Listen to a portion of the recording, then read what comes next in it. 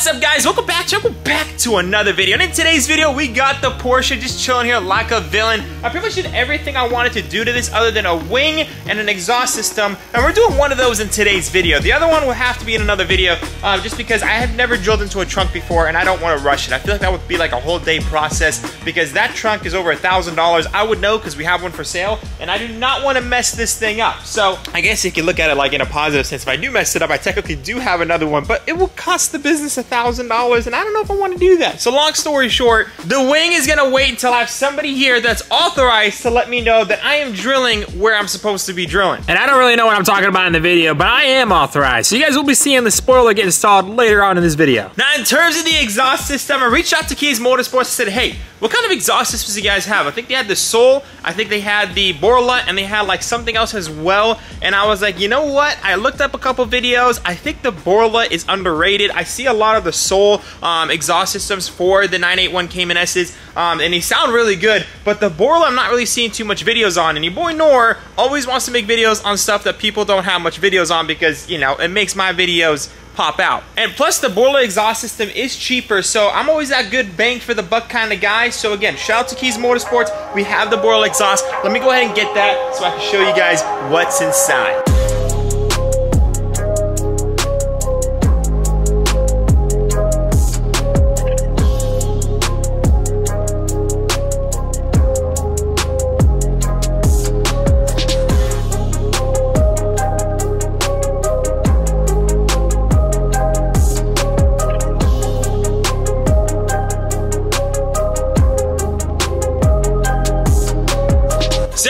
Can see this car is really coming together. It looked honestly so good. I had a vision for this car when I first started the build, and it honestly came out exactly the way I wanted, like literally to the T, to where I can't really be upset with this build. I absolutely love it for what it is. Now towards the end of the video, we're obviously gonna have some revving clips, some drive-by, some good stuff like that with the boreal exhaust, but I'm also gonna be talking about my opinion of the Porsche 981 Cayman S. Without further ado, guys, let's go ahead and unbox this bad boy, because I am super excited to make this thing not sound like a Honda Civic.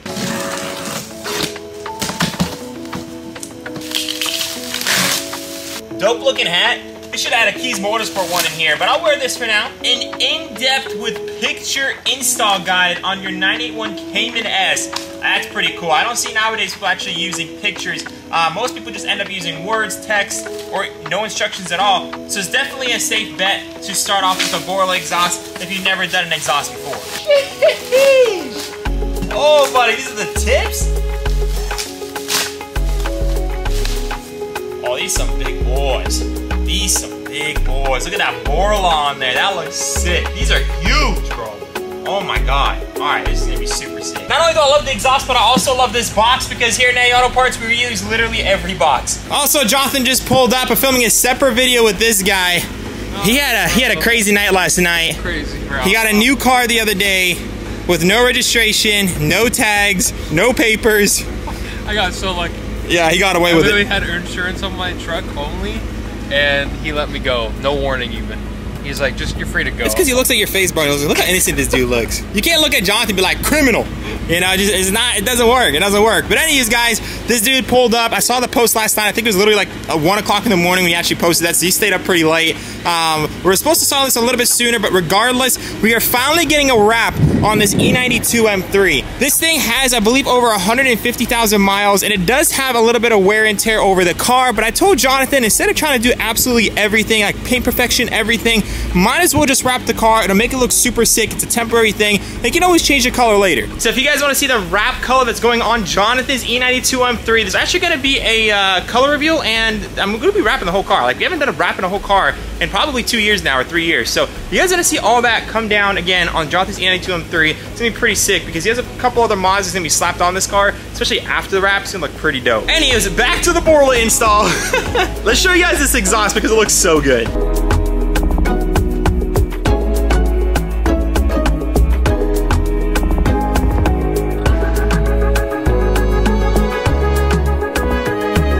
Just like the good old days, both of us filming videos. Oh, yeah. It's been a minute.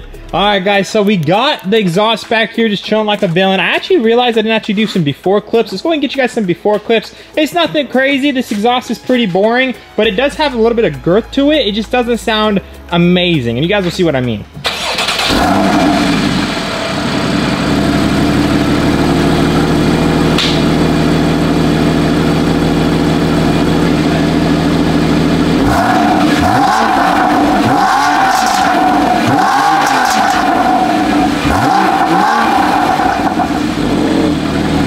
Okay, to be fair, that actually sounds pretty good, but you don't hear any of those pops and all that stuff when you're actually driving the car. So that does sound pretty good, not too shabby, but it's gonna sound a whole lot better in the shop, and I feel like it's gonna finally start making some bangs and some nice sounds when we're actually driving. Now, I actually saw somebody make a video on installing exhaust on a 981, and they said it only took 30 minutes to do it. So I don't know if the same rules apply with the boreal exhaust, but let's go ahead, jack this thing up, and see if it does.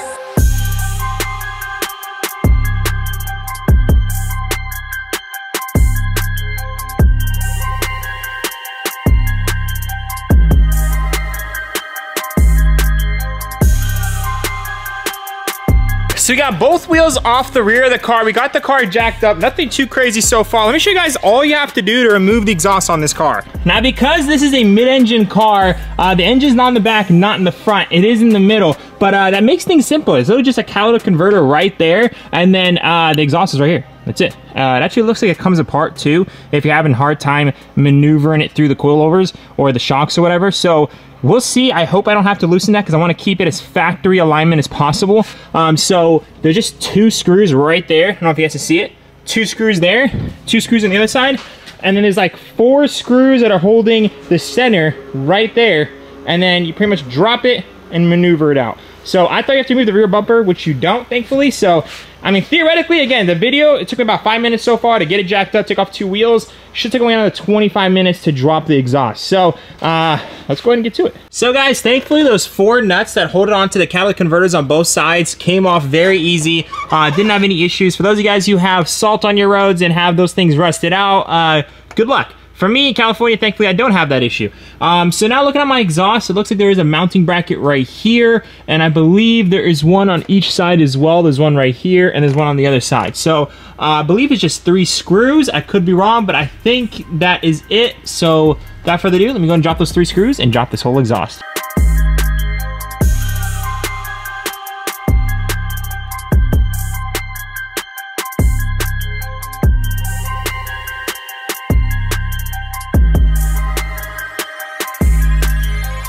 So guys, finally out with the old. I don't even really know. Okay, so first things first.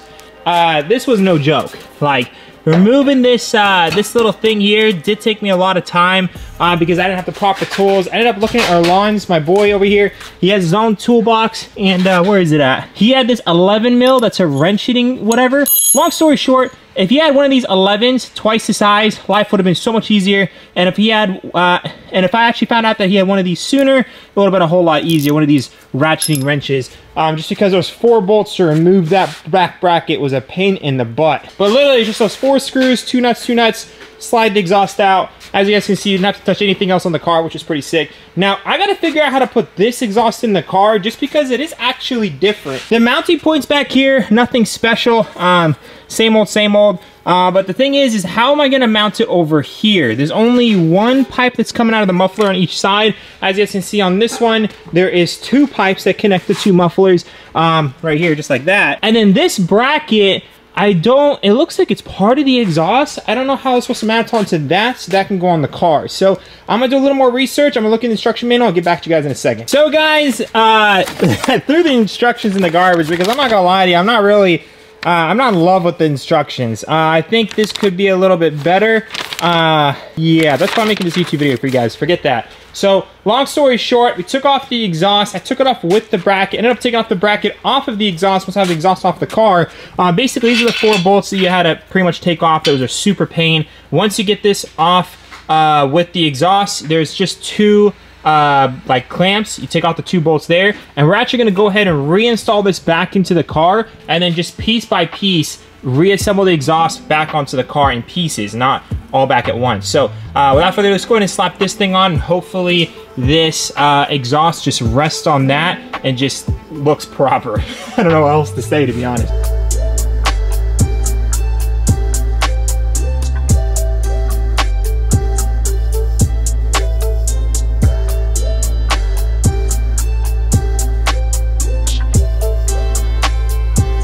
So guys, small update. Basically, I rested this muffler onto the stock exhaust hanger, And then I used the stock exhaust clamp, which is, where is it exactly? It basically looks like one of those, but the stock ones that hold the stock muffler. This clamp right here. I used the stock one, put it on there, and it works absolutely phenomenal. So honestly, guys, I was tripping. I think I was over-exaggerating. But the only thing I'm not over-exaggerating is the uninstallation. The installation is a whole lot easier. I got the tips mocked up exactly where I want it. So now that I got all this side ready to go, we're gonna go ahead and install the other side and then button it all up. I think it's gonna be so sick. Hopefully I don't snap any bolts, because it's the only thing that's gonna hold us up from starting this car in the next, like, probably 20 minutes. So good news is, guys, we have the exhaust in the car and it's literally sticking out like crazy. I don't know if I like the chrome. I think I might go with a polished, I'm thinking maybe gloss black. I don't know. Do you guys think it'll look good? I mean, it looks good. Don't get me wrong, but I feel like it just sticks out a lot. But maybe that's a good thing. It shows it has an upgraded exhaust or something. You guys let me know down below what you guys think of the tips. But the exhaust is completely installed now. Thankfully, I didn't run into any rusted bolts. Thankfully, I didn't run into any issues. Theoretically, now the car is done. So let's go ahead and drop it and give it its first startup.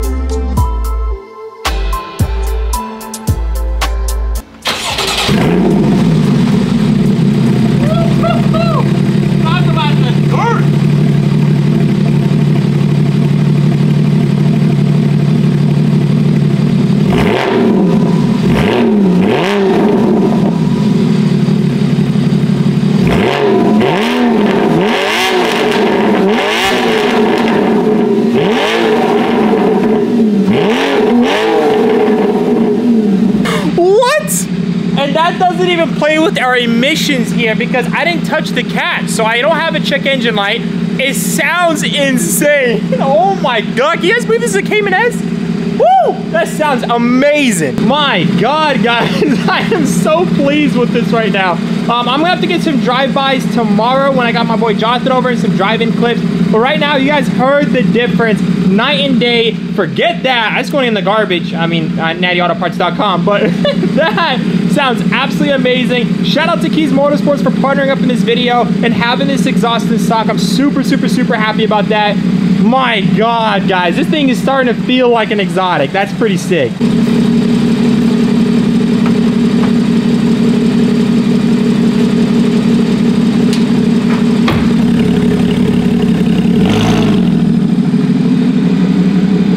So you guys heard the exhaust. It honestly sounds so much better. This thing is finally alive. And the crazy thing is now is that we're not done with this car. Let's go ahead and keep upgrading the rear end of this car and make it look. So let's go ahead and get to the spoiler. That being said, I've actually never installed a wing like this 135. This is an APR wing. It's actually pretty dope. Carbon fiber. We're gonna be selling that here in a little bit. We're gonna be doing this part out in this 135. It's got a 1M kit. I'm getting super side distracted, but it's got a 1M kit on it, 1M fenders, 1M hood, Sabon carbon fiber hood. Getting distracted again. Erlon's over here working on an E90 personal project of his. Anyways, long story short, doing a spoiler on any car I've never done before. You put on a spoiler on a car? You drilled holes? On God? Yeah. All right, you do this, I'll do that. Seriously, you actually done it? I've done it. How? Okay, you know what? I'm gonna go do the prep work, and you just make sure you let me know if I did it right. All right, yeah. Okay, so Jonathan, apparently he's done a spoiler before, which gives me a lot more confidence that somebody here has done it, because this deck, oh dear Lord, those sounds just don't sound right. But we do work at a dismantling shop, so we're supposed to be used to this kind of stuff. So yeah, we do have a man with some experience in terms of this. So without further ado, again, I'm not going to be talking. I don't want to waste your guys' time. I want to get the spoiler on there. So let's go ahead and do some prepping, some drilling, some whatever in, and get our GT4 spoiler on there.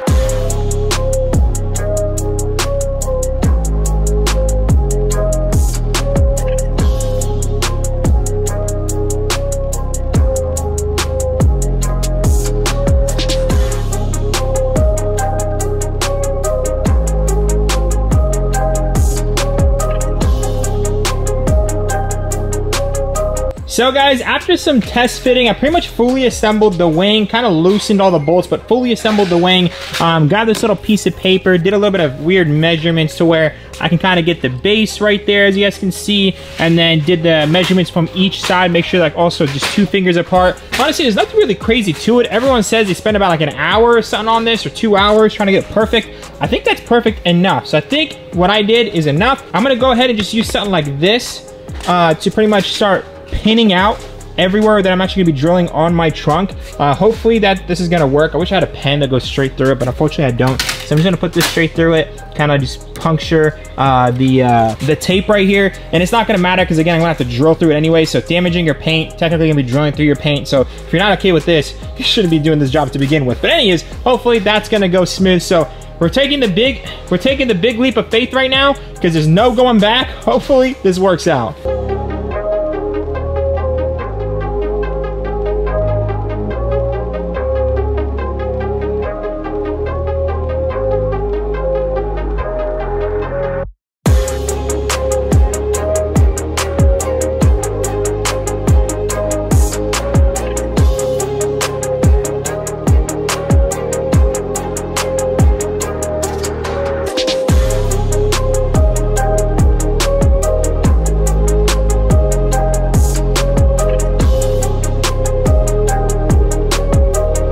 So guys, as you guys can see, everything is drilled out. There's no going back, so I might as well just go ahead and peel this thing up. Some people like to put the wing towards the middle. I don't know why I like it towards the back. I like it to be further back than this wing, because if this wing ever comes up, the bigger spoiler will be over here, and I think it looks kind of weird. So I like it to be able to cover this from the top angle or the side angle. I think my way is better. Again, I could be wrong. It's the first time I ever installed a spoiler, and that's from that perspective. Maybe when I start looking at this perspective, I'm gonna be like, oh man, I messed up. But anywho's, hopefully I didn't make the wrong decision and it's gonna come out fantastic, because again, there's no going back now. So without further ado, let's go ahead and peel up this paint, go ahead and rivet down the uprights, and then we can actually go ahead and install the spoiler. I think it should be like, we're probably like literally 5 minutes away from getting this spoiler installed. And then we actually have to panel bond the sides, and then we're gonna have to slap on the decals as well. That might take a little bit longer, but anywho's, let's go ahead and get to that.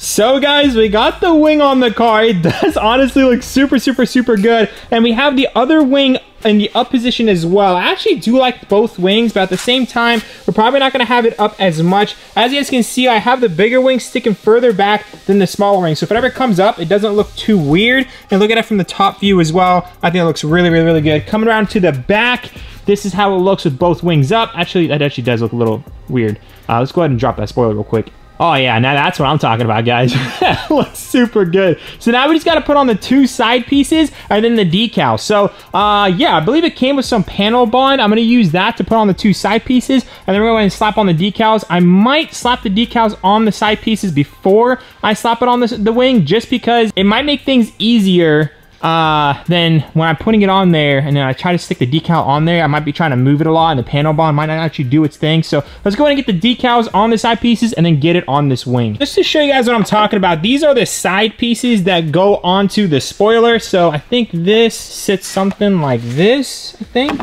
Nope, wrong side. Bada bing, bada bang.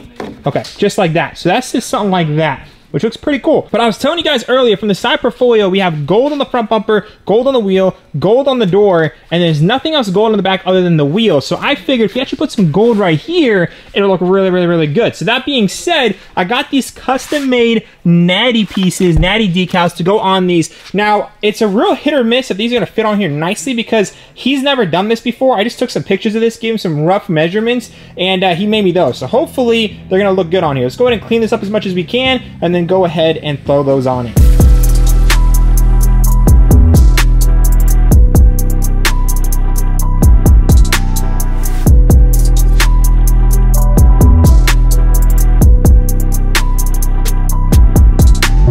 As you can see, guys, the wing is on there, the decals are on there, the dream is coming alive. It looks so, so, so good. The last decal I gotta put is the one on the top. This is literally Porsche right across. I think it's gonna look super sick. But for now, I just have the tape holding those on to make sure they don't actually come off. I'm gonna leave it on probably for a day, and then we'll take that off. It should be panel bonded, and then we should be ready to rock and roll. But that looks phenomenal. I'm super happy with that. So yeah, I'll catch you guys when we're actually slapping on the decal.